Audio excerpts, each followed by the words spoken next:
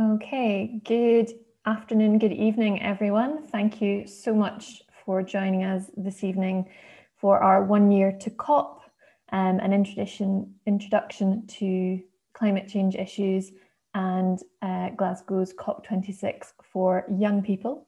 My name is Kate Kirkwood. I'm the Climate Change Youth Officer as part of the Giving Nature Home team with RSPB, and I'll be hosting this evening. Just before we actually get started, there are a few housekeeping points that I want you all to be made aware of. This session is being recorded and it will be available to view after the webinar, which is also being live streamed currently on RSPB's YouTube channel.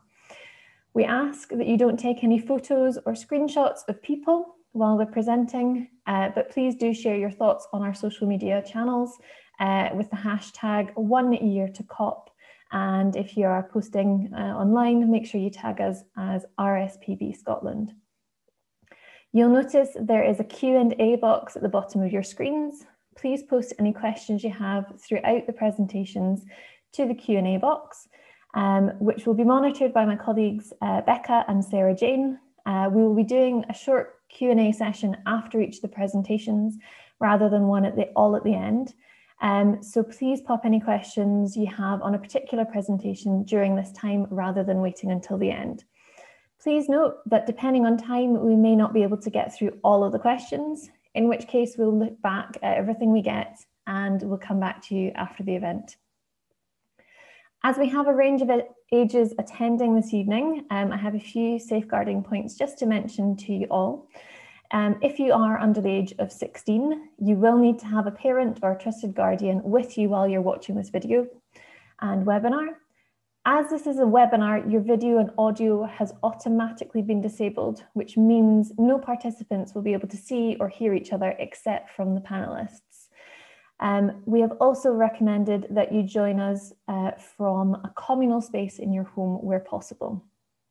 We also kindly ask that we all work to make this a positive and safe space for everyone. Discussing climate issues can be challenging and emotional for many of us, so we ask that you're respectful during this session. Offensive comments or bad language, unfortunately, will not be tolerated. It is World Kindness Day today, so bear that in mind when you're posting comments. If we do see anything of this like during the webinar, we will have to remove you. So now that's all out of the way, that's all the formal things. We're delighted to have you all join us this afternoon for the 1 year to COP event. This is marking 1 calendar year until the postponed UNFCCC COP26, which is a mouthful to say, to be held in Glasgow. We'll be telling you more about that as we go on. So as I said, my name is Kate and I'm the COP26 Climate Change Youth Officer with RSPB Giving Nature a Home, Glasgow and Edinburgh, that has been working in these cities for the last 7 years. The Climate Project began in early March of this year, and we had high hopes for lots of face-to-face meetings, workshops and celebrations. But it seems like for so many others as well, that 2020 had other plans for us. We have been resourceful and, like many others, have been learning how we can still work with and for young people virtually. I've been meeting regularly online over the last 8 months with a fantastic group of young people who I hope are joining us this evening, who have helped us to create today and tonight's sessions and have made this event possible. So thank you in advance from them. We have spent some time exploring how we meet online, how COVID-19 has changed our daily lives, and how to work collaboratively when we can't be face to face, and in order to reach fellow young people about climate change, biodiversity loss, and the importance of COP26. Climate emergency, our house is on fire and there's no planet B, maybe phrases that are familiar to you. Maybe you heard about this big COP climate thing in Glasgow, but weren't really sure where to start finding out more. And one of the key themes that came out of our conversations with the young people was the challenge in finding accessible information about what COP26 is and why it's important. So today we're going to take you on a short journey, which will hopefully give you some background and context for why we think it's important that you understand COP and why it's relevant for young people. So before we get introduced to our speakers, we have a quick poll that's going to come up on your screens that's just going to ask you a quick question about what you feel, how informed you feel about these topics that we're talking about today. So your options are very informed, quite informed, a little informed, not informed at all, or I'm not sure. Click on one of these and we'll see the results in just a second.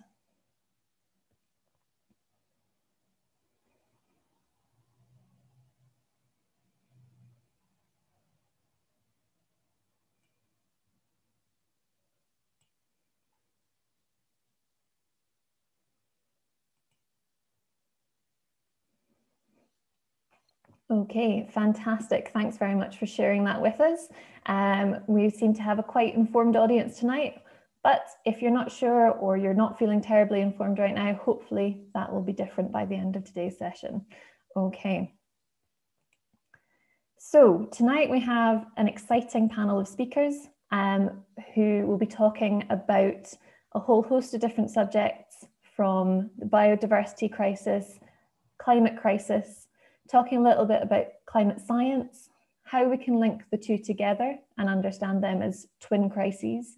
And we will also be hearing about the importance of biodiversity and the importance and relevance of the UNFCCC COP26 climate change conference that will be held in Glasgow, and why it's important to young people as well. So to start us off this afternoon, we have Fiona Dobson. Fiona has worked as a global policy assistant at the RSPB since January of this year. Her work spans international biodiversity and climate policy, working to raise global ambition for strong international environmental agreements, especially the UN Convention on Biological Diversity and the UNFCCC. She also works to connect global policy with local actions, especially through promoting nature-based solutions. And I'd like to welcome Fiona to her presentation.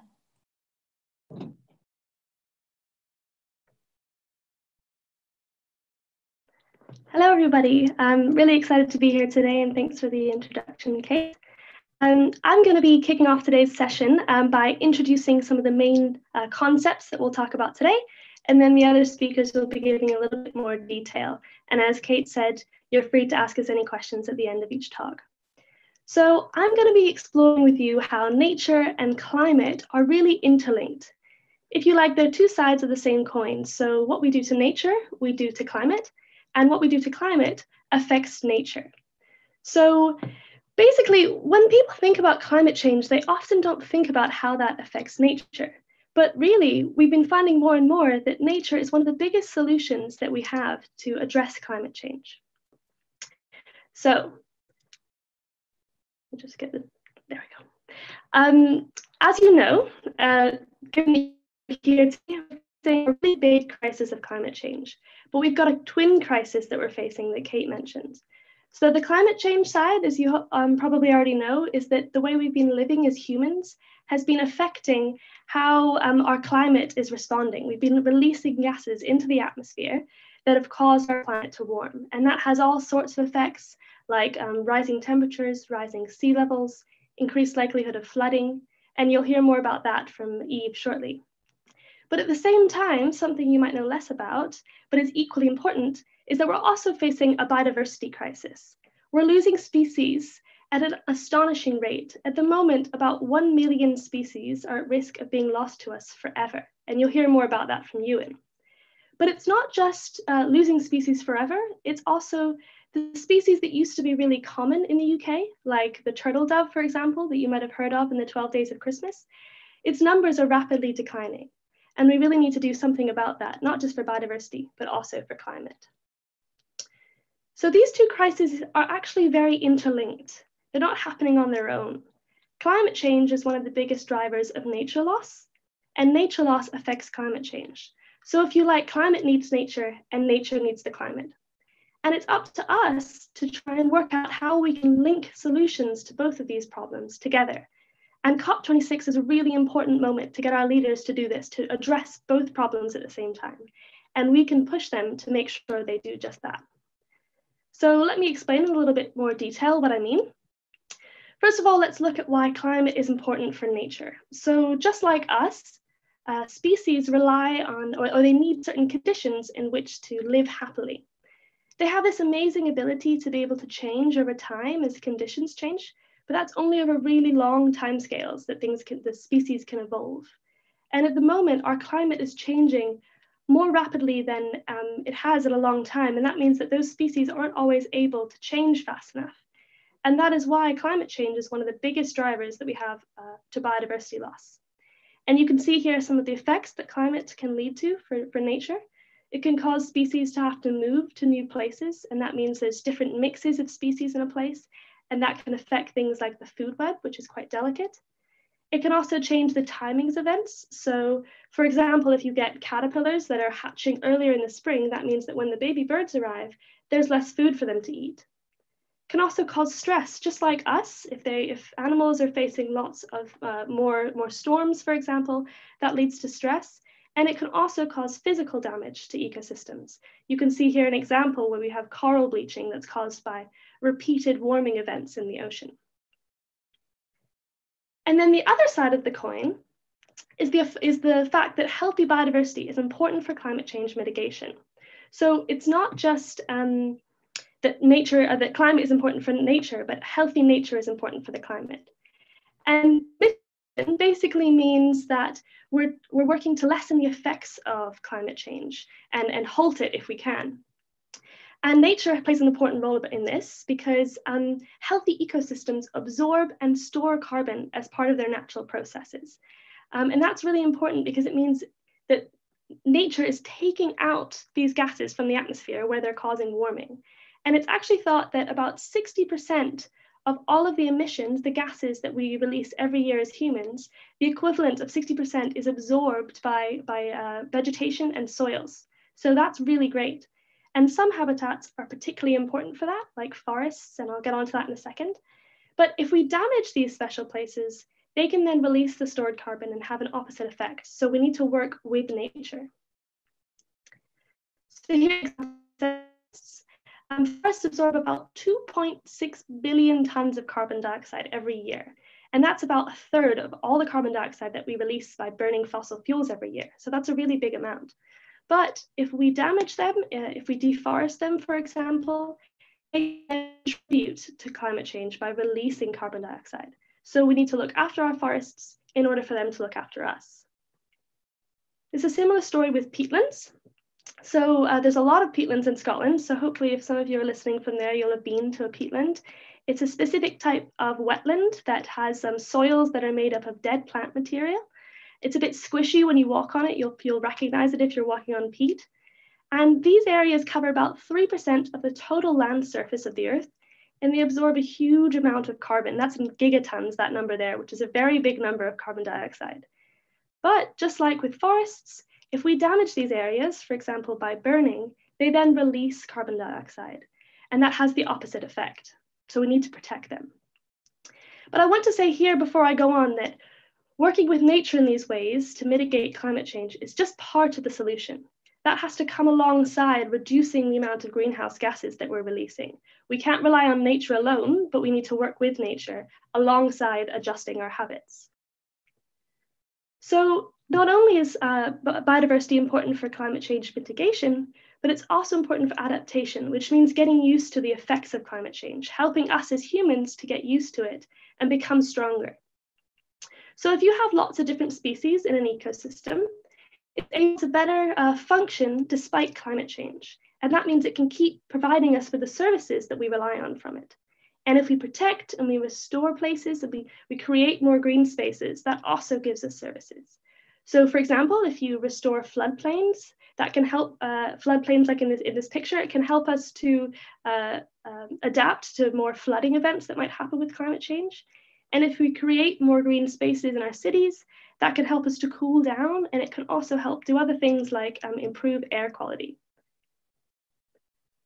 A really cool example of a way that nature provides adaptation to us is mangroves. So they're a really great type of plant that grows at the edge of water, and they provide amazing protection against storms. They can absorb the wave energy in storms and protect communities that live behind these plants, on the coastlines, from the impact of those storms. So this is actually a photo of me when I was younger. I grew up in a tiny island called Bermuda in the middle of the Atlantic Ocean. And we really relied on mangroves there to protect us during hurricanes. You can see a close-up image there. The plants grow in the water, literally. That's obviously on a calm day. I definitely would not be kayaking in the middle of a storm. But the really sad thing is that mangroves are one of the most threatened ecosystems in the world. We've lost about a third of our mangroves already. And that's really tragic. So we need to make sure we protect our remaining mangroves so that they can protect us. So let's think about how we can connect nature and climate, use these connections between nature and climate to drive action. So a really cool thing that's emerged relatively recently is this idea of nature-based solutions. And that means that nature can help us to solve our problems, such as climate change. Now, this is nothing new. Nature's been helping us all through human history. And all of the examples I mentioned so far, like looking after forests and peatlands and mangroves, those are all nature-based solutions. But lately, governments and businesses and individuals have been using this term to help to raise the importance of nature in the conversation, and especially how important it is in our fight against climate change. And at the same time, carrying out these nature-based solutions, they also help to protect biodiversity, and they give us benefits for human well-being, which is really important for all of us. And you'll hear more about nature-based solutions from Caitlin in a little bit, but I just wanted to finish by giving you a little bit of a real-world example of a nature-based solution. So a lot of you might not realize, but the RSPB is involved in some really cool projects in different countries. And an example of this is in the Gola rainforest, which is an area of forest in Sierra Leone and Liberia. That's 2 countries in West Africa. And the size of the forest is almost 23 times the size of Glasgow. So that's a really big forest. And we're working with local communities to look after that forest. And that has benefits for biodiversity, for climate, and for people. And that people aspect is really important. So it protects biodiversity because it's a global biodiversity hotspot, which means that there are species there that are found nowhere else in the whole world. This species in the photograph of the bird, I could never pronounce it right. It's a white-necked picarthus, I think it's called. And it's a beautiful, striking bird, as you can see. The forests also help to protect or to tackle climate change because they store millions of tons of carbon. And then they also support local communities. We're involved in a project that helps farmers to grow forest-friendly cocoa, which is then used to create this special Gola rainforest chocolate, which is really exciting. So just to finish, I'd like to highlight that nature is our ally.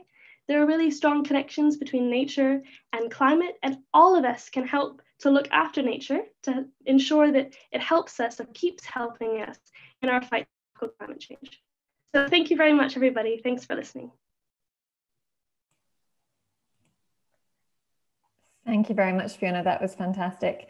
Really enjoyed your talk. Thank you so much. I had one quick question that I wanted to ask you. So you talked about species loss from biodiversity loss and links to climate. What are some of the rare species that might go extinct in the UK and are currently at risk? So I use turtle dove as an example. It's quite difficult actually to directly link the decline of a species to climate change because it happens over long timescales. But there's a lot of activities that contribute to decline, such as the way we farm, for example. But turtle doves have been really rapidly declining, and there's RSPB is involved in a program to help restore their populations.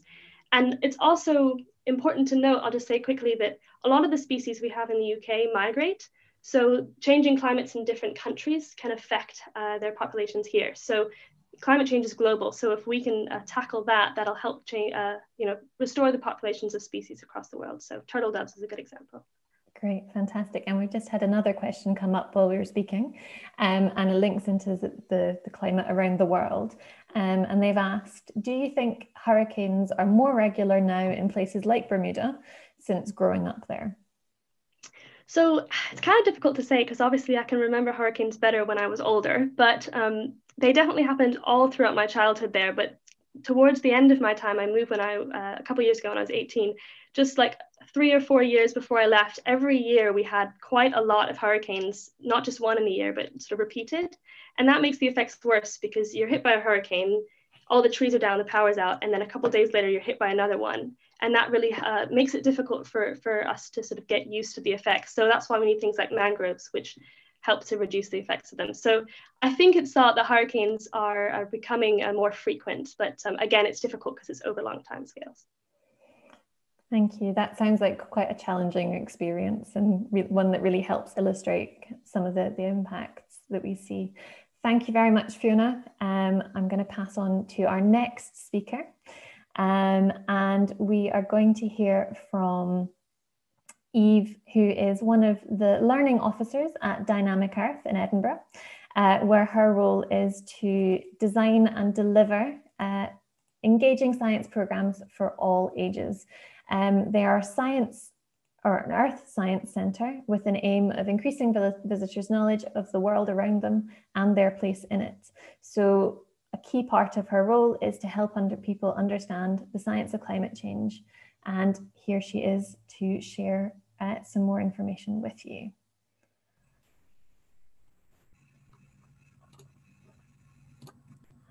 Fantastic. Thank you very much, Kate. So yeah, like Kate said, my name's Eve and I work at Dynamic Earth. And hopefully today what I'm going to do is take you through a really quick whistle-stop tour of some climate science. Obviously, climate science is a huge topic, so I'll only touch on small amounts of it today. But to start us off, I wanted us to think about one of the kind of fundamental things that we talk about a lot in climate science, which is something called the greenhouse effect. Now, from that poll at the start of our webinar, I'm sure a lot of you have heard of this before, but I'm going to really briefly talk about what the greenhouse effect is, just to make sure everyone understands. So, and I've lost my slides. That's not a good start, is it? All right, hang on.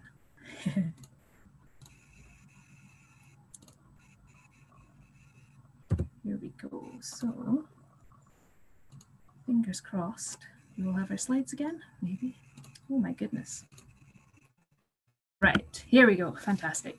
This is a little cartoon that will take us through the greenhouse effect. We've got a little picture of the Earth, and that black line there around the edge is the atmosphere.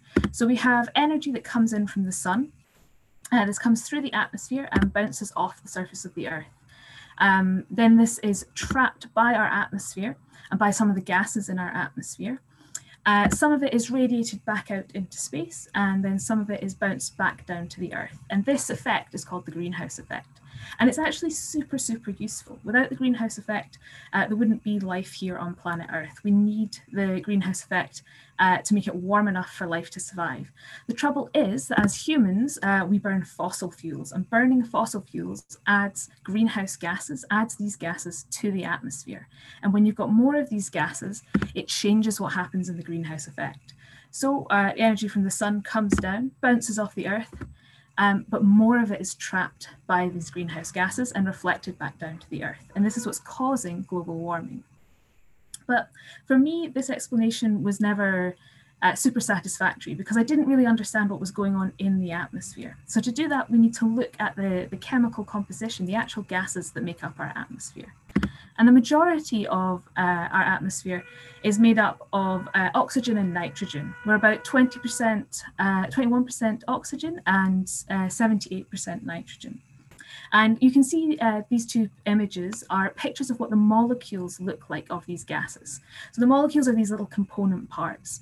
And there's two atoms and they're really closely, tightly bonded together. Oxygen and nitrogen are not greenhouse gases. What are greenhouse gases are some of the things that are in that last 1% of our atmosphere. And here's a few examples of them. We've got methane, carbon dioxide, nitrous oxide, and water vapor. And you can see from these images, even without understanding a lot of what they mean, you've got a much more complex structure. You've got branching bits, double bonds, all these different things. And it's these complex structures inside these molecules that trap the heat energy from the sun. So as we're adding more of these, and carbon dioxide is a big one we talk about a lot, we are adding to this greenhouse effect and warming up the Earth. So I've made a pretty clear link between the amount of greenhouse gas in our atmosphere and the temperature, but how do we know that the temperature is changing at all? Well, to do that, the first thing you can do is look at the temperature records. So we've been measuring temperature on planet Earth, well, from about the 1600s, but only reliably for about the last 250 years. So this graph shows the average annual temperature across the globe for the last 250 years.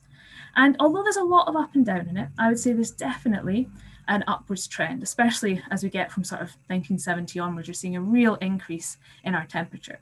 However, a lot of people question this information, and there's two reasons for that. The first being that you can see there's a lot of variation, and there's a lot of questions about how reliable this information is. There's a lot of problems with the weather stations we use. There's been a lot of studies to show that they're not recording the temperature very accurately. So maybe this information isn't super accurate. The other problem is it only lasts 250 years. Our planet is 4.5 billion years old. 250 years is a tiny amount of our planet's history. So how do we know this is even unusual? And to do that, we have to think about proxies for working out our planet's temperature. So proxies is just a way of looking at something else that we can then use to infer how warm the planet was. And I've got a few examples of those here.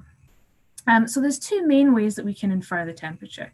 We can either use biological things, we can use the plants and animals, or we can use the chemical things like the greenhouse gases I was talking about earlier.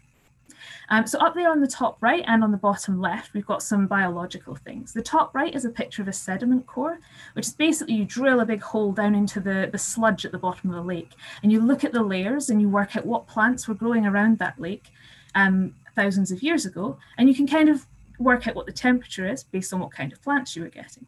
We can do the same thing if you look down on the bottom left with fossils. So this is a microfossil in a rock. And so you can do the same thing with rocks, except you can move back thousands of years, more than that, billions of years. So that's really, really useful. The other ways we can do it is looking at the chemistry of our atmosphere. So top left there, we've got a picture of a satellite. This is the Calypso satellite, which is a NASA satellite that looks at the chemistry of our atmosphere. So it uses lasers to measure how much carbon dioxide there is. And from that, we can use that greenhouse effect. We can work out how warm the planet is. Unfortunately, that only gives us real-time data. To get data into the past, to expand that 250 years of data, what we need to do is we need to look into ice cores. And that's what I've got a picture of down here at the bottom. Now, ice cores are brilliant. We take ice cores from, usually from Antarctica or Greenland, where we've got these huge ice sheets. And what's happening in these places is we've got lots of snow falling, but not a lot of snow melting. So what happens is the snow falls and then more snow falls and more snow falls, and it squishes up and squishes up and squishes up and becomes ice. But while this snow is squeezing down on itself, it's also trapping tiny bubbles of air. But it's trapping tiny bubbles of air that are the current atmosphere.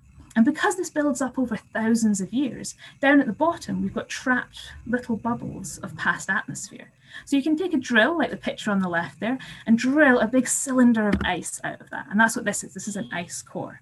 Now, super conveniently, every year, because the snowfall isn't the same year round, it's seasonal, you get sort of layering in your ice core, as you can see from this close-up picture. And just like tree rings, you get one a year, it's the same thing in ice cores, one a year. So you can count backwards and work out from what year you're getting your ice. Well, then you can take that ice and do an experiment like this one, where you put the little bit of ice into a sealed container, you suck out all the air, and then you melt the ice. And that means the only air inside that container is these little bubbles of past atmosphere. Then you can measure how much carbon dioxide is in that atmosphere and use that to work out what the temperature used to be. Now, the advantage of this is we can go back for thousands of years, and we can build graphs that look a bit like this one. Now, I know there's a lot going on in this graph, so let me talk you through it.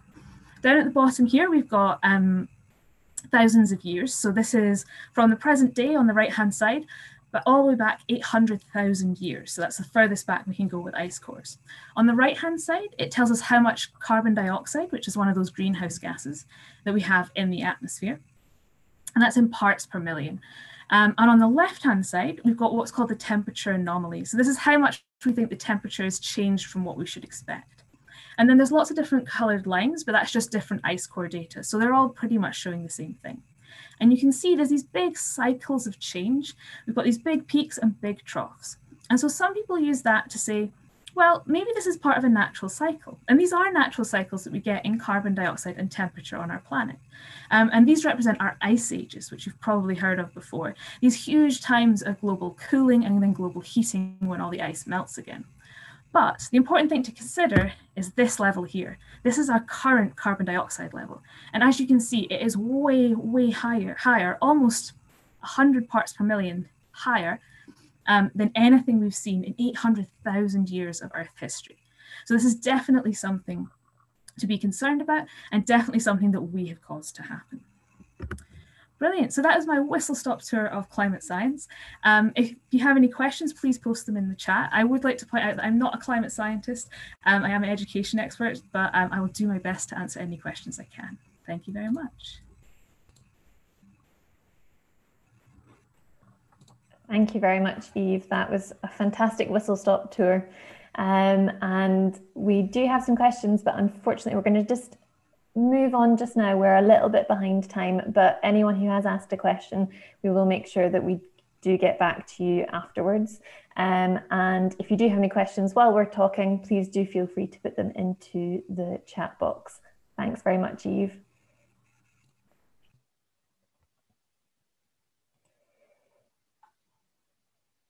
Okay, thank you. We're now going to move on to our next speaker, who has joined us from the Grantham Institute and Imperial College London.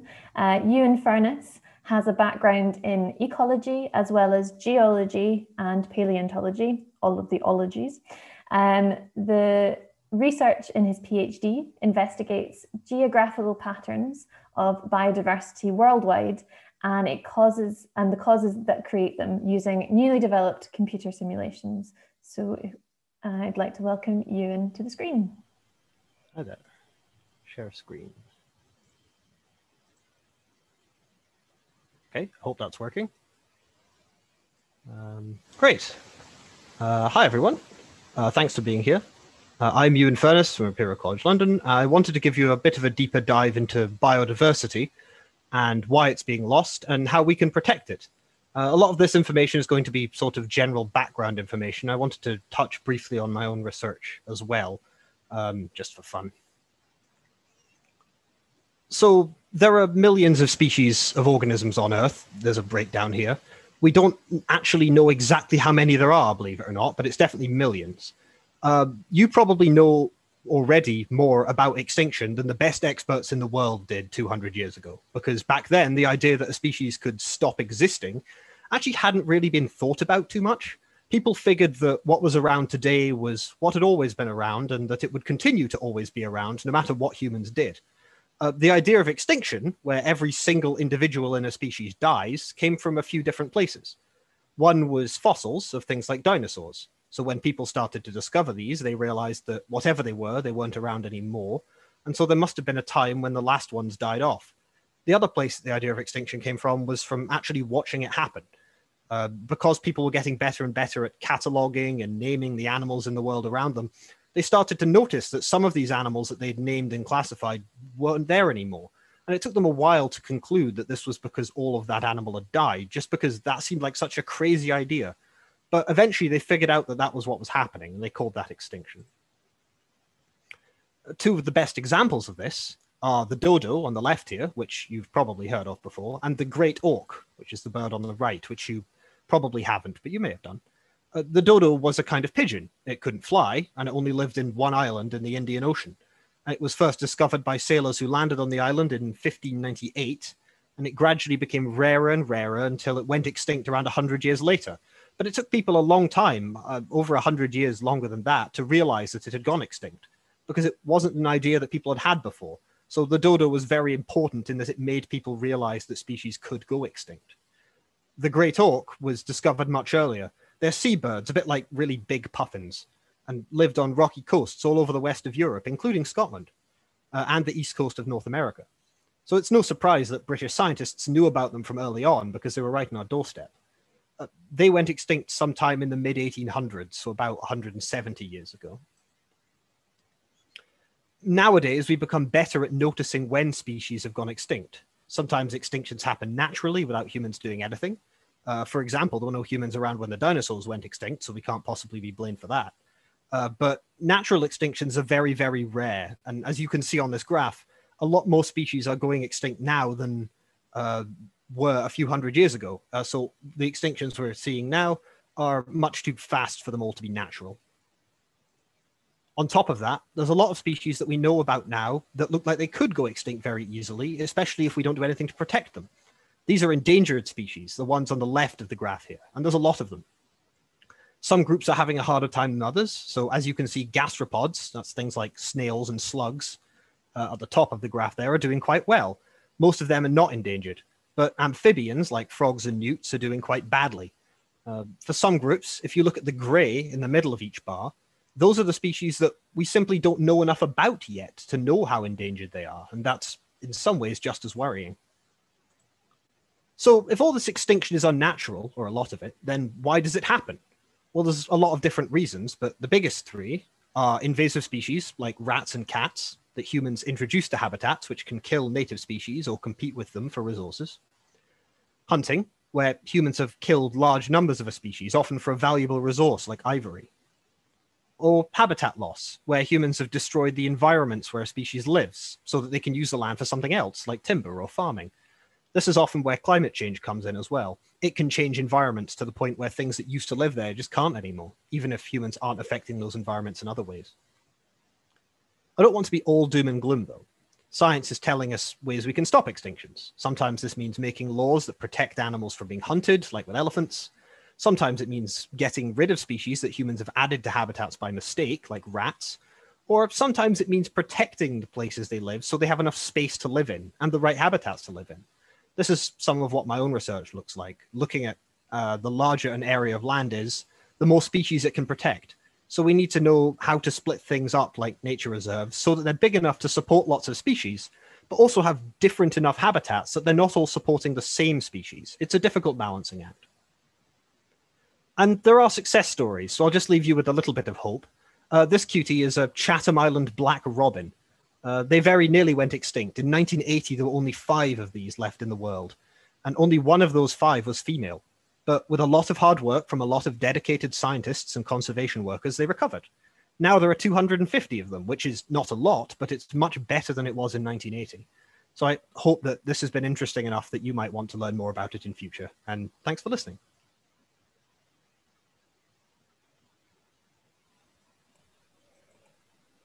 Fantastic. Thank you very much, Ewan. Just a wee reminder to everyone, if you do have any questions, do keep them coming in. We would be really interested to hear anything you would like to ask. We haven't had any questions for this talk yet, but if you have any burning questions to come in, please do pop them up in the Q&A box and we'll make sure we ask Ewan before we finish up. Thank you again, Ewan. That was fantastic and really interesting to see the impacts of species lost across the world. Thank you very much. Oh, thank you. We are going to move on to our next speaker. Caitlin is a graduate student who works with local people who look after rivers and the areas around them. She's finding new ways of showing the benefits of natural methods that can provide clean water, reduce flooding, tackle climate change, and be a home for plants and animals all at the same time. This way, the people who decide what our local areas look like can make sure they plan for a sustainable future. And I'd like to welcome Caitlin, and on you go. Thanks very much, Kate. Just get this bit ready. Okay. So yeah, as Kate said, I'm a graduate student at the same institution as you, and we're both at Imperial College London. We're really excited to be here today to introduce you a little bit to what research happens at universities on the subject of climate change and biodiversity loss. And I'm here to tell you today that nature is the solution to our problems. And it might not solve everything, but it can do quite a lot. So what we need to do is find sustainable ways of tackling those issues of climate change and biodiversity loss. Unfortunately, nature's really good at reacting to change. As Ewan said, some species move when climate changes to new areas. And yes, sometimes that means we lose species, but also it means sometimes new ones can move in. And so let's look at those positives to work out how we can move on in the future and make our environment better for all of those animals, as well as benefiting us in society. Let's look at an example. Here we have a river flowing next to a field. Now, normally in the UK, it actually is quite rainy, not very sunny, unfortunately. And this means that our river level increases. And this causes flooding. It might not be quite as dramatic as a huge tidal wave, but it does cover the land. After a period of time when the river goes backwards and forwards over the land, soils build up. And this means that new plants can grow in, like wetlands. So here we've got a wetland growing now on our floodplain, and that means that new plants and animals can move in and make it their home. Unfortunately, we have been getting in the way of this. And instead of allowing wetlands to grow and allowing plants and animals to live in these nice fields, we built our houses there instead. But housing is important. We need somewhere to live. And there's a lot of people in the UK that don't have a safe place to live.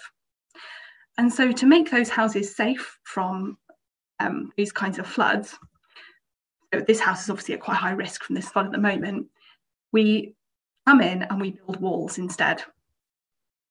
And this means that our flood is stopped from causing huge flood in that house and ruining that person's life. But walls aren't very pretty. They're actually not very good at much else. But instead, let's build wetlands, because wetlands have loads of advantages. They can reduce our flood risk because they absorb water, but they also have other things. They provide homes for lots of different species. So plants, fish, birds, insects, all of those things can make a wetland their home. But there's other benefits too. They filter water, provide fresh water for us as humans to drink, as well as those animals. And they also absorb all of those gases that Eve was talking about and store them in the soils. And if we leave the soils there, then they're going to store those gases for a really long time and actually start to undo climate change. But there's also some more direct impacts that they have for us as humans. If you build a wetland in a park that often gets flooded, you're going to make other parts of that park better for playing sport and doing other outdoor activities like bird watching or reading a book or going for a walk. And that makes our green spaces more accessible. It also means that flooding is less likely to happen on roads. And that means that getting to work or getting to school is so much more safe. And that's a good thing. And all of these things together mean that our physical and mental health is better. And I'm sure you've all appreciated having a green space nearby during the lockdown, where you've been able to go outside and run around. And what I do in my research is I use maps that are a bit like these to show to the grown-ups that make decisions how all of these benefits are really good for lots of different people, and that we should use these rather than building walls that only really benefit. But unfortunately, these benefits aren't really for everyone. And there are walls that exist, barriers, and they're not good. Unfortunately, it's usually the people that live with more challenges that are less able to see those benefits. Things to do with not having enough money, or living in different areas of a city, or perhaps the culture, meaning that they're less likely to go to those green spaces. And I don't think that's very good. And so in my research, as we are demonstrating these benefits to the grown-ups that make the decisions, we're also saying that actually, hold on, if we're going to build a wetland, we might as well do it in a place that's going to benefit the people that haven't seen those benefits before. Unfortunately, those grown-ups are starting to listen. Nature is the way forward. And the Cairngorms Connect project is a huge thing going on in Scotland, where they're using these nature-based solutions to benefit society and the natural environment. And there's also one a little bit closer to home for some of you. There's a pollinator strategy in Scotland, which is building bee corridors so that pollinators like bees and other insects are able to get enough nectar and move between different areas of where nectar and pollen is. And that's really good because it's supporting a species and also supporting something that's going to give us a food source. But most importantly, all of these things are happening with the communities that they're most important to. So you at home are getting involved in using nature as a solution to the climate and biodiversity crisis. And that not only benefits the environment, but it also benefits you. And I hope that you're enjoying doing that, because this really is the way forward. Thank you. Thank you very much, Caitlin. That was fantastic and really informative as well. I really like your animations of the wetlands. It really kind of brings it to life. We have had a question come in. It's quite a brief one, but I thought actually it linked very nicely to what you were saying towards the end. And this person was asking about how we can help endangered animals. So you showed some pictures there of strategies that people were doing. Would you like to describe them a little bit more for me? Yeah, of course. So there are loads of ways that we can help endangered animals. And so I think there's probably two things that we can do. The first thing is to identify that they are actually endangered. And that's kind of the research that Ewan was talking about with those red lists, we call them. And that's saying that, okay, actually, this is an animal that we need to protect. But the next thing to do is making sure that their habitat, where they want to live, where they're happy, actually exists and is functioning. So it's all well and good, building a little area for some species to live, but only maintaining it for 2 years. That's only going to mean that that animal can live there for 2 years. But if we build somewhere that that animal can live for 50, 100 years, then we can actually start to build up a population of that animal that is endangered. So it's all about making a space for nature. That's what the RSPB is about, giving nature a home. And that's how we can protect those endangered animals. Fantastic. Thank you very much, Caitlin. We're now going to move on to our final speaker for this evening. We're going to hear from Rachel, who is an undergraduate student at the University of Edinburgh, studying sustainable development and social anthropology. She works as a co-leader of UN House Scotland's Climate Justice Team and is a core member of the COP26 Coalition, which is a broad, diverse and inclusive UK-wide coalition organising around COP26. Her background is primarily in areas related to justice, policy implementation and youth engagement and youth power. She has worked as an award-winning speaker, artist and advisor on arts-based community development programs in Texas, where she's from, on national level projects for youth voice in social justice issues in the US as a whole, and also as a policy researcher and analyst for a variety of organisations here in the UK. It's a very impressive CV and we're delighted to have Rachel with us this afternoon, and hopefully she's going to come up on screen. Fantastic. I'll pass over to you, Rachel. Perfect. Hi, everyone. I'm just going to share my screen real quick and then we will get started. So thank you, Kate, for the wonderful introduction. My name's Rachel, and I will be speaking in a sense today to kind of wrap up all of the conversations that we've been having. And we've talked a little bit about the science. We understand a little bit more about the implications of everything that is going on in climate change. And now it's time to ask, what do we as youth have the capacity for to translate this information, not just into meaningful actions, but to create meaningful impacts, to ask, what is the relevance of these really large, complex international political negotiations to our lives and to our futures? And what is the best way for us as young people to be a part of that change?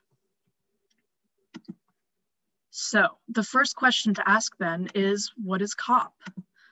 COP26 is an international summit of all the countries which are part of the UN's Climate Change Treaty, which is the UN Framework Convention on Climate Change, or UNFCCC. 197 countries are a part of this process, and they are known as parties to the treaty. How is COP set up? The UK is going to host this meeting, originally planned to take place in Glasgow in November of 2020, but since the COVID pandemic happened, it has now been moved to 2021. That's one of the reasons why this is so important to us, is that it's happening right here on our doorstep. COP involves a lot of multilateral decision-making, meaning that it happens across many different groups, platforms, levels of power, etc. During the 2 weeks that negotiations take place inside the conference in what's called the Blue Zone, delegates like politicians, diplomats, and campaigners will hold a bunch of different formal and informal meetings. Businesses and civil society organizations like RSPB which means charities or activist groups who focus on really challenging issues out in the world, get to contribute as observers. With more than 30,000 delegates and people attending, that means tons of different events, conversations, movement building, and influence on the negotiations. A lot of COP negotiations now revolve around what's called the Paris Agreement. The Paris Agreement is essentially an international handbook for tackling climate change. In it, nations agree to reduce the amount of harmful greenhouse gases produced and increase renewable types of energy, such as wind, solar, and wave power, to try and keep increases in global temperature well below 2 degrees Celsius and try to limit it to 1.5 degrees Celsius, and to create a financial system that helps poorer countries recover from potentially mitigate or manage different ecological and environmental disasters that may strike. So because the Paris Agreement was created at COP21 in 2015, this makes this next year really big in terms of the importance of COP, because the Paris Agreement is reviewed every 5 years. Decisions are being made now by governments around the world that will shape our societies for decades to come. Decisions that can either further entrench local and global inequalities, or alternatively, put people and nature-based solutions first. As well, interesting to note, COP26 will be the largest gathering of world leaders ever to take place on British soil. So what is the role of youth then at COP? The UN estimates that there are 1.21 billion young people between the ages of 15 and 24 in the world today. That's 15.5% of the global population. With the youth climate movement growing exponentially, there's developed a space in COP for what's called a youth constituency. At COP, this is called Youngo, and it consists of many youth-led organizations, groups, delegations, and individuals working in climate-related fields. In the conference, they run various working groups focusing on specific aspects of climate change, as well as observe and report on the negotiations and the implications of their outcomes.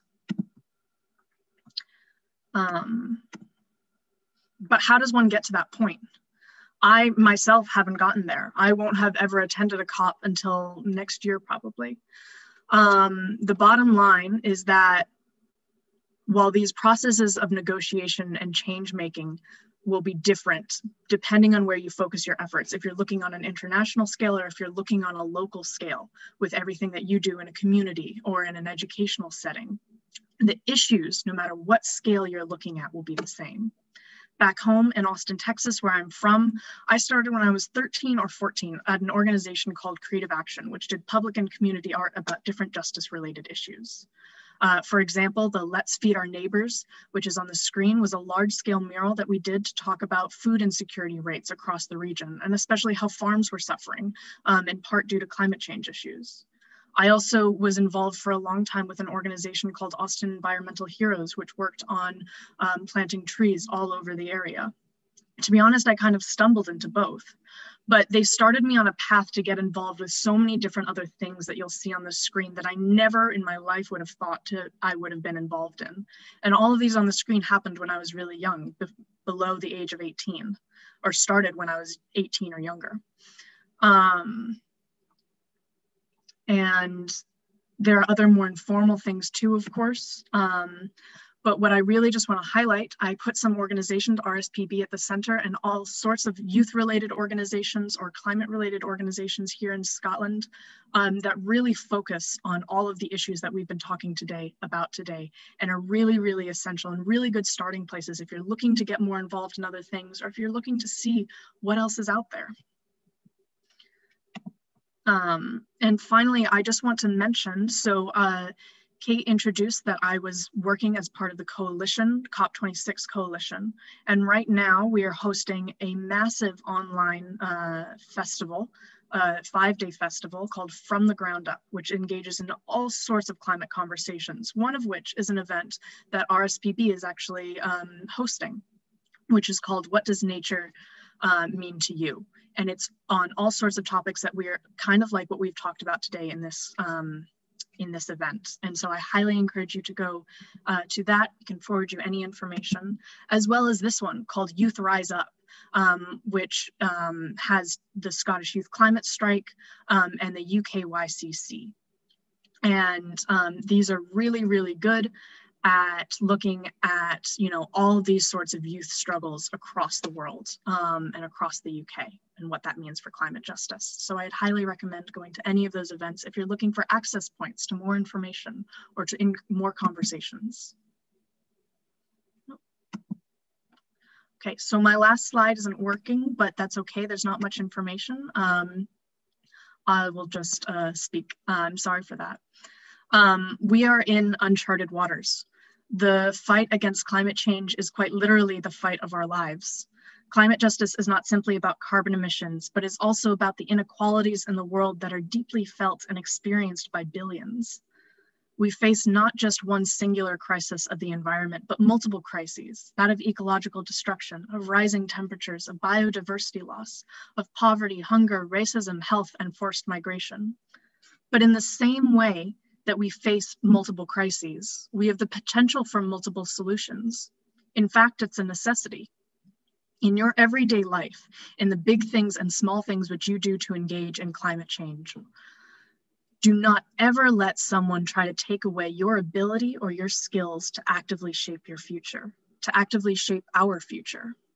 As young people, our power is to hold two truths, that which we know and that which we don't. In reality, this applies to any person you will ever come across, but there is a way in which young people use the relationship between these truths to our advantage. Sorry, one second. To our advantage. That adults often do not. Rather than see, we can understand very deeply the challenges that the world faces and what that means for our futures, but we also don't see the areas where we still have things to learn as a barrier to engagement. In fact, it's our opportunity. Take what you don't know, take your questions, ask them critically. It's through your continuous engagement with your learning, with your everyday interactions with organizations like RSPB or Youth Strikers that these systems begin to change. It's from these continuous multi-generational, multi-organizational commitments to climate and biodiversity movements that I'm reminded again and again of the growth of such enterprises, like RSPB's Youth Council, for example, cannot be disconnected from the character of those people who work within it. I always have and always will believe in the power of youth. We find strength and we find meaning in what we work towards. Our power is our hope for the future and in the choices we are making now to fight for it.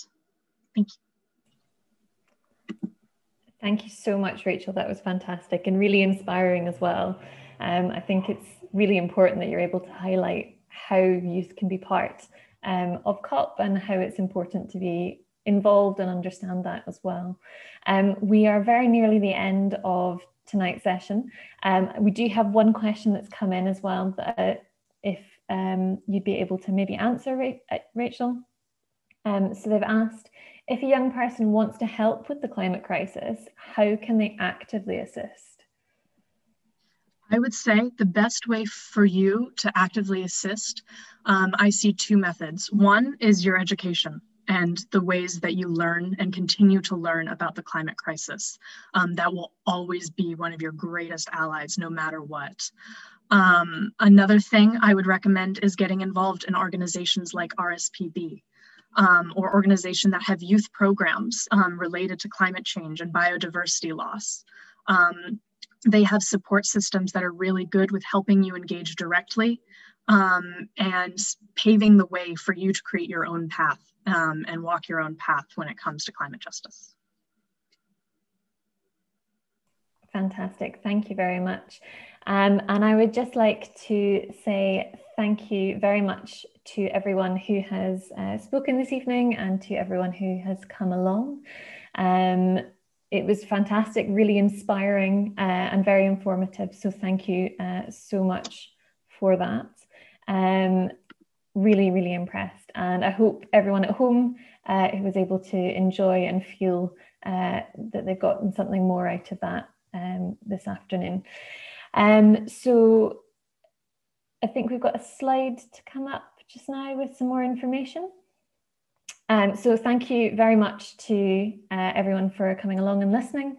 Thank you very much to our speakers. And thank you very much to our youth steering group who helped us pull this event together. Thank you so much, guys. We couldn't have done it without you. I would also just like to say thank you to Scottish Power, who have made this project possible with funding, and thank you very much for that. If you are interested in finding out some more about the Climate Change Youth Project, you can get in contact with me, which is kate.kirkwood@rspb.org.uk. There are events happening around this weekend called From the Ground Up, which is being hosted by the COP26 coalition that Rachel mentioned earlier, and tomorrow is their Youth Day. There is a 6:30 session of this event happening again this evening, and you can join us for that. And also just keep an eye out on RSPB Scotland for updates on events that will be happening over the next year linked in with this project. Thank you very much to everyone for attending. Thank you to all the speakers, and thank you once again.